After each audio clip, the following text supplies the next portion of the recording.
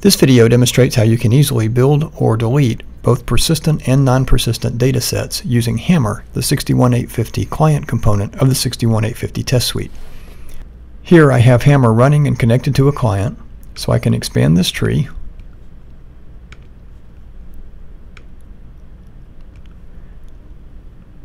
Right-click on Datasets and choose Add Dataset. This opens the Create Dataset dialog, which then allows me to choose the elements that I want in this dataset. Now there are several options here. For example, I can drill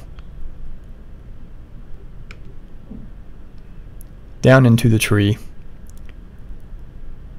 and I can pick individual elements of an array.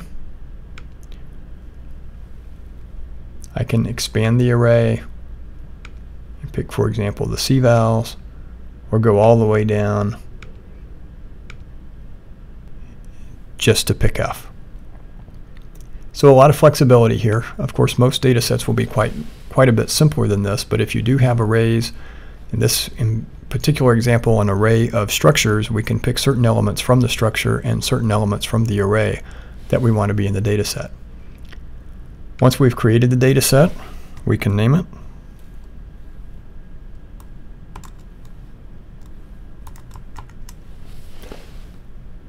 And save the data set.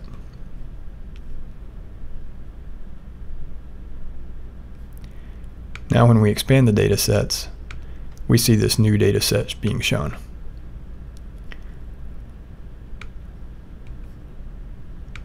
Now we can also create application-specific or non-persistent data sets. To do that, we can track the tree, right-click in this empty space, and select Add Non-Persistent Data Set. Once again, the Create Dataset dialog opens, and we can choose the elements that we want to include in this data set. Deleting data sets is also quite easy. We simply find the data set we want to delete, right-click it, and delete it. As you can see, Hammer offers a great deal of flexibility. It supports array indexing and also makes it very easy to build and delete both persistent and non-persistent data sets.